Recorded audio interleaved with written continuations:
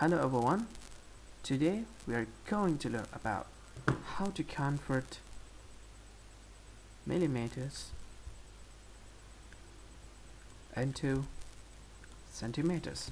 Well, before we start ahead, our equation problem that I'll give you after this, you need to know that 1 millimeters is equal to 0.1 centimeters. Well, for example, I want to convert 30 millimeters into centimeters. How much is 30 millimeters into centimeters? Well, let's solve this problem.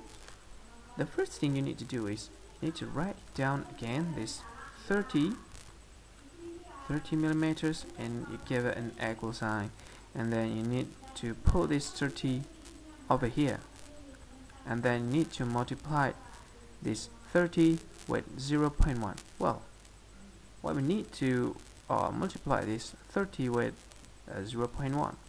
That's all because we want to convert millimeters into centimeters.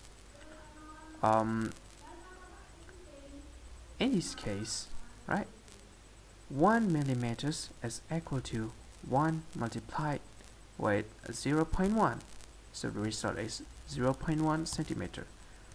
And on this example, want to convert 30 meter into centimeter, so this 30 need to multiply with this number. As this example, we need to multiply this 0.1 with 1.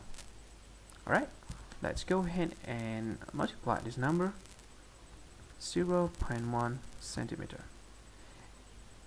and the result is 3 centimeter. So 30 millimeter convert into centimeters is equal to 3 centimeter. Well, thank you for watching. I hope you got a really great benefit by watching this video tutorial, and see you. Goodbye.